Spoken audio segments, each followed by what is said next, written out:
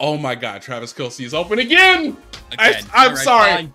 How many times did Pat say, I know it's not the play call, but guys, he's so open. Oh my God. It's an ideal performance from the offense because everybody got involved. Even Sky Moore looked like a competent secondary option. You still have Travis Kelce just eating the middle of the field at his will. Have you seen anybody unhappy with Sky Moore's game? On the internet, Josh? On the internet, where everyone's unhappy all the time.